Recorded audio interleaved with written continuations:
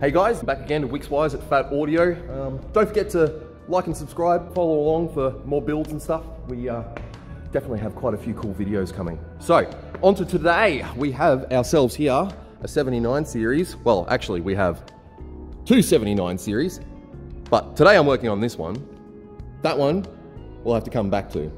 But we have Alpine 902 9-inch freestyle kit to go in here with the specific kit obviously for LC70s, so the 79 series. This one is a 2015. This one here is a 2021. Yes, they are exactly the same. So let's have a quick look in here at the dashboard. They are very basic in here, but can always do with an upgrade. So that's the unit that's in here, which is a Xenic, and that was fitted from factory.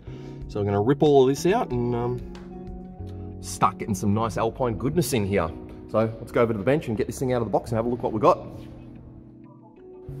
Right, so we'll start off with our fascia itself, which houses our 9-inch screen. Obviously these are specifically designed for that LC70 or 79 series. So we've got a replacement hazard button to go in there, obviously our main wiring harness, fascia plate which has the inset in it for all of our buttons, which we do need to program as well. So as you can tell, that's a nice big screen to go in there to replace what's there. Mounting plate, 2mm stainless, so they're always good and strong. So that's pretty much the majority of the actual fascia itself. We'll grab the unit out and have a look at him. It's all very solidly made for aftermarket, considering what you usually see. It is. It's really nice to see. Big solid brackets, so it's, you know, yeah, always a good thing to see. No flimsy plastics. All right, now for the main show.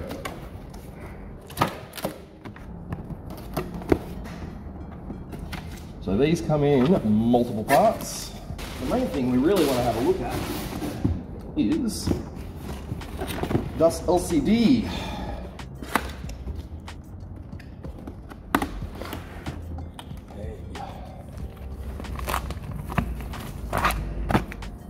There is our 9-inch display. So that's the cool thing about these kits, is they come basically as what's called a freestyle kit. So these are designed that you can actually take these screens. They run an LVDS cable, which is about 1 meter long. So you can generally, mount this, make a custom fascia, mold it in somewhere. Then all the buttons are actually separate as well, so you can then mold them in. They do actually come with a fascia plate that you can mold into dashboards or whatever the case may be. So it is a very cool kit. Very cool indeed. Aside from that, I mean, basically all we've got other than the main screen is a brain box, which is just the head unit, side of the whole getup. And how many other manufacturers are doing like freestyle modular head units? Modular? Not really many, to be honest. Not many at all. Not many, if any. Yeah, that was terrible. It was. So that is our LVDS screen cable that actually goes to the monitor itself. So as you can see, it's got about 1 meter length on it. So you can actually mount that brain box quite a distance away from the main unit, which is very, very cool. Very handy, especially if you don't have a lot of space behind the deck. Correct. Some cars where, you literally just do not have space behind the factory head unit, and you need to mount it somewhere else. Ferrari, Maserati comes to mind? It does. They're a little bit harder to fit a 9-inch in the dashboard, but... I think you'd probably struggle a bit there on the older ones. You can always try. Oh, there's always an attempt, yeah.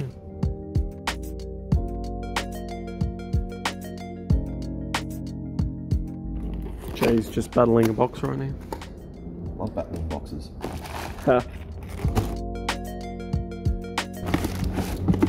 There is our 902 brain box. Beautiful.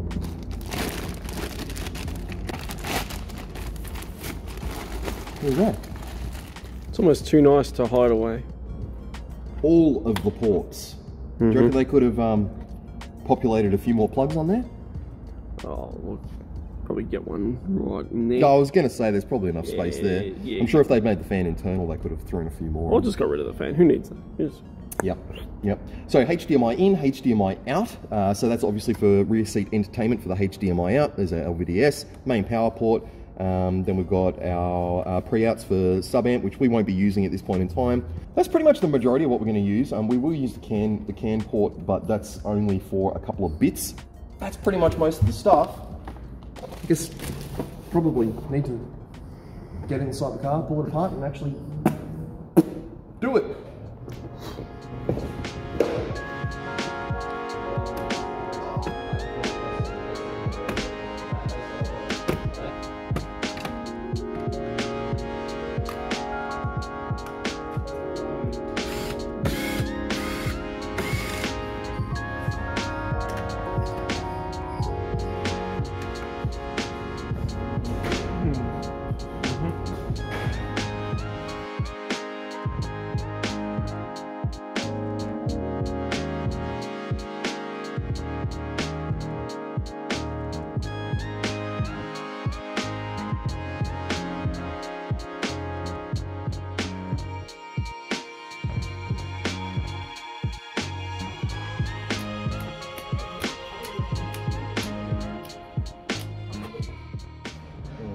And there's all our buttons in place. Looking good. So these are all pretty well customizable. You can put them wherever you like. This is sort of a pretty standard way we go with it. But yes, that's all done. Head unit is all pretty much wired, or the majority of it. That big plume of stuff. So it's good.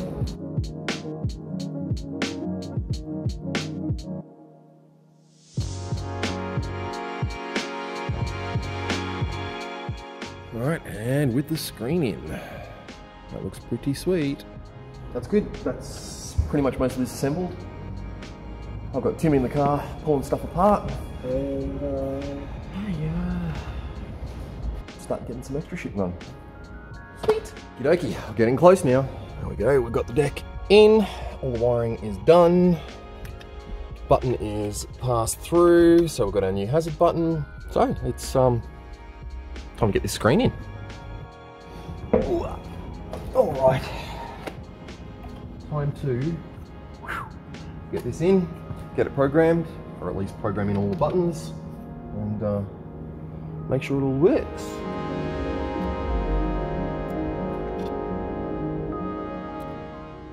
Fire it up. Fire it up. Hey. Body.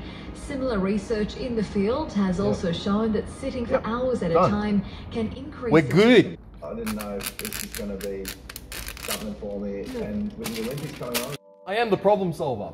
We now have a camera working. I mean, although it be a pretty average camera, we will come back and fix that at some stage. But right now, it is good, and it works. And... Hey!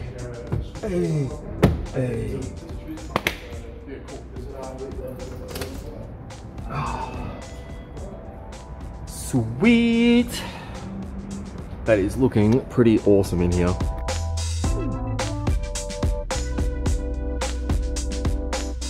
Okay, so now we'll just do our booty boot. Just getting those nav updates done. And we are good. I do love how these things look in the dash. They literally just take up all of the real estate that they've got there. It is pretty wicked. I like it, I like it, I like it. Oh yeah. Win. There we go. All up and going. Beautiful. So, there we go. We're all done. We're all finished. It's all working. It's all doing its thing.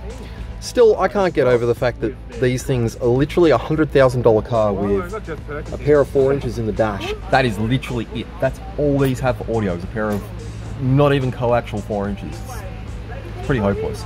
So this one will be back. This one's going to get some door pods. So we're going to be putting some R-Type 6x9s in the front doors. Probably just some coaxials, something reasonably simple, but that's going to give a hell of a lot better audio out than what a pair of 4 inches will do. But if you want to have a quick look, as we've been working on this one, which mind you, this one has had lots of stuff done under here. There you go. There's one of our door panels with the pod already on it, mounted. But we have gone pretty silly with this one. So have a look in here. Double layer, or should I say triple layer deadening on the roof, triple layer deadening on the floor, pretty much triple layer deadening through the entire cab, under all of the floor. The entire thing has been layered. Same inside the doors, also doing block off panels in the doors. This will be getting same head unit again, but also getting a sub and an amp and a fridge and a custom center console and a few other cool bits and pieces. So that'll be a bit of fun. But yes, this deadening definitely makes all of the difference. Like these back walls now are so solid. Hang on, we'll get the thud with the door close. Oh. Look, these things are a tin can from factory. Like they literally have no deadening in them whatsoever, and they are just a big box. So now, solid like a rock. So that is good.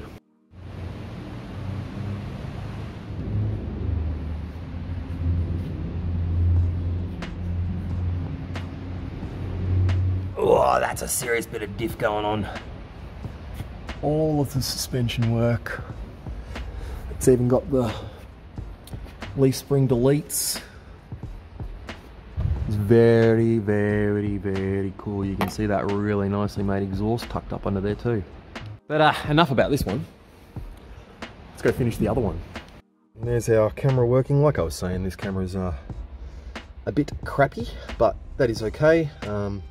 We will get them back at some point and they will get that swapped out. Awesome. So there we go. We are all done. Some of the big key features on these things, obviously Android Auto, Apple CarPlay, standard stuff like that. HDMI input as well. So, you know, if you want to add an Apple TV or a Chromecast or plug your phone in or something like that and have that display up on the screen, you can do that too. You know, a lot of these four-wheel drive guys, when they are out, you know, four-wheel driving, they'll have their own specific four-wheel drive maps that might run, say, on a laptop or run off a tablet or something like that. Again, same thing, you could actually feed that into this unit and have that run through there too. But aside from that, I mean, all your standard stuff, obviously your Bluetooth, your USB, all that standard stuff, the digital radio as well, which is always good. So they're a good all-rounder unit, and honestly, just look killer in the dash. Like all of the Alpine perfect fit solutions, they just look wicked. So that's awesome. Awesome. Thanks for watching again, guys. Like and subscribe. Come back again. I'll be back soon. Got another couple of pretty cool videos coming up soon too. So, like always, see you next time. See ya.